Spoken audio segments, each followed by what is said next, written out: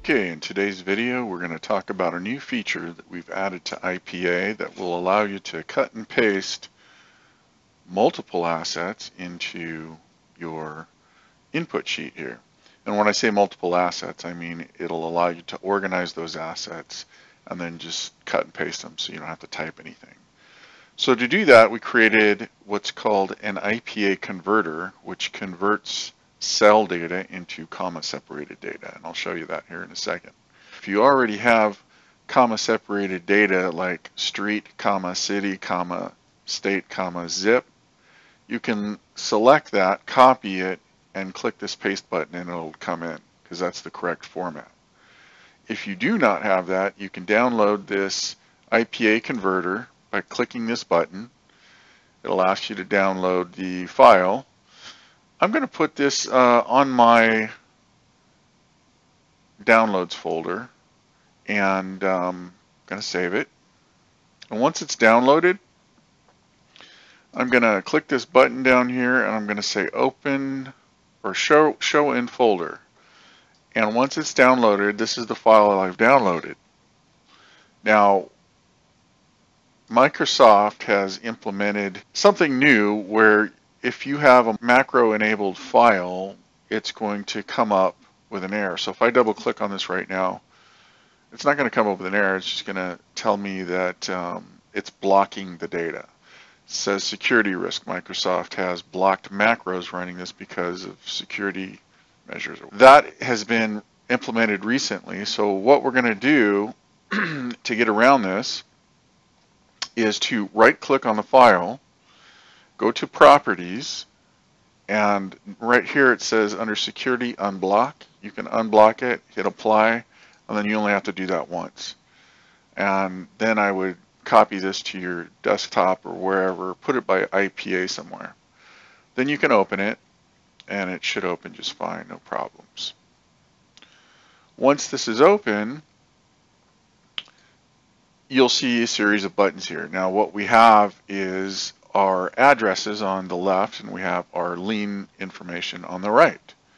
So if you open up your tape, and I have one open right now, this is actually the tapes that we send out and it's already done in the correct format. So if you simply wanted to take it from our tape, you can copy the address data straight from the tape and then paste it right into the converter and generate it. Go back and do the same thing with the note information and then paste it in. So what I'm going to show you now is how to do it without our tape. So for instance, if you had a raw tape that somebody gave you, it's going to be probably in some different format, something like this. And in this raw tape, things aren't going to be organized like we have them organized.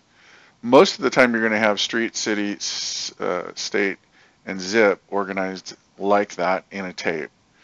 And I'm going to show you a shortcut in how to get this organized so that you can create your comma separated files.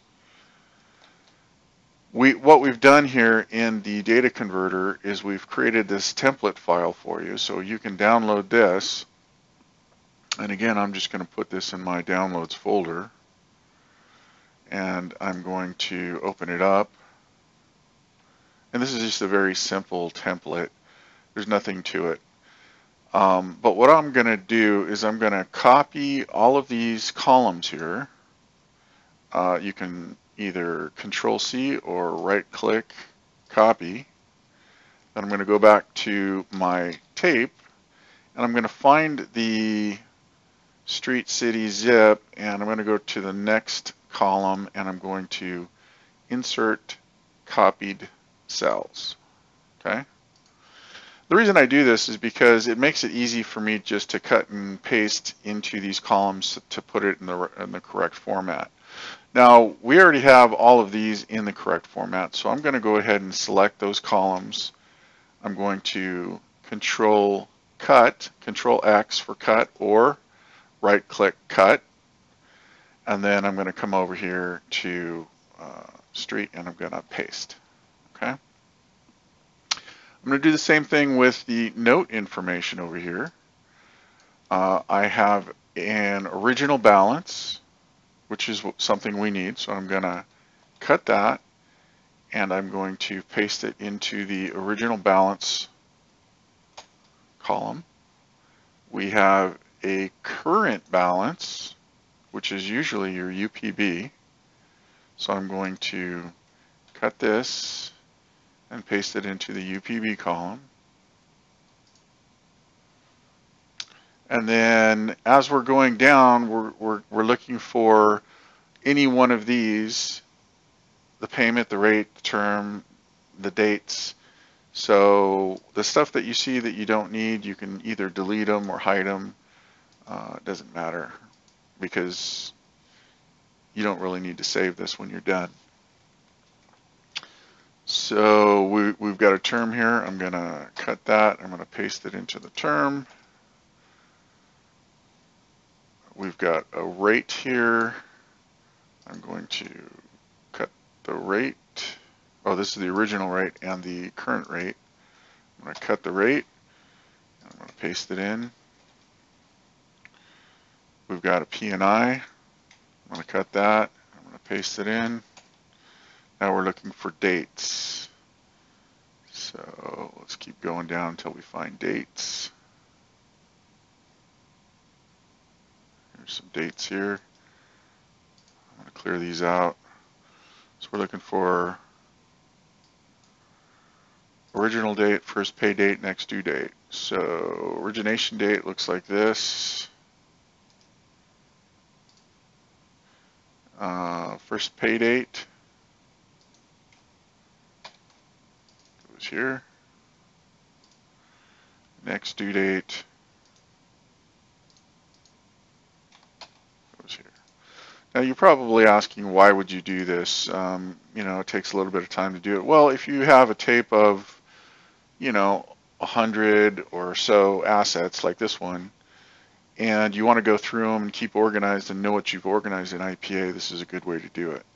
So now all you got to do from here is grab your addresses here and Control-C or right-click copy. Go to the converter tool, paste, go back to your tape, do the same thing, notes.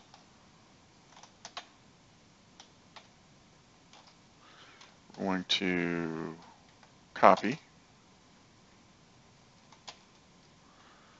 back to IPA and paste that in.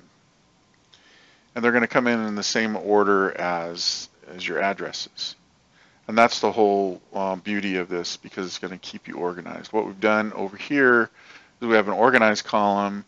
You have X, Y, N, and M. X just means you want to check a couple of these, some of them that you're interested in. Y means maybe yes, you're interested. No means absolutely not, and it crosses it out. M is a maybe. And then when you're ready, you hit generate, and it creates your comma separated information here. Same thing with your lien information.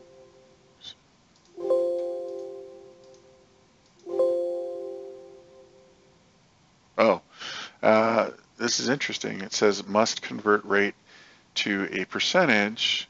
Click on the convert button. I forgot we added this. If the information comes in on the tape that's not in the correct format, this is smart and will recognize it. So I need to hit convert. And what it'll do is it'll convert it into a percentage for you so you can generate it. And now it's ready to copy and paste into IPA. So let's just say that we're interested in this peanut lane here, okay? So I'm going to copy to IPA the addresses, and it's asking me now to select one of these addresses. I'm going to select the peanut address here, and I'm going to say OK. Now it's saying go to IPA and go to the input sheet and click paste. So we're going to go back to IPA. We're going to hit paste. It's going to paste that address in. We're going to go back to our converter tool, And we're going to do the same thing with our note information. So we're going to copy to IPA. It's going to ask us, what do we want to copy? We want to copy this because we've highlighted this whole row here. So this is the comma separated information for the notes. Okay. And then we're going to go back to IPA and paste. Once that's in there, we need to let IPA know whether this is occupied or vacant. We always choose occupied. I believe this is indeed a first position non-performing. If we go back to our template file, you can see that we were able to successfully bring in that peanut file. Let's say that we liked it. We'll put a yes on it. We haven't looked at any of these others. We don't know if that's a maybe or not. If we want to, we can filter this information. So there's a filter button up here. You can filter by state, city, street, zip, the name. You can even filter by UPB, the rates, the terms, whatever you want.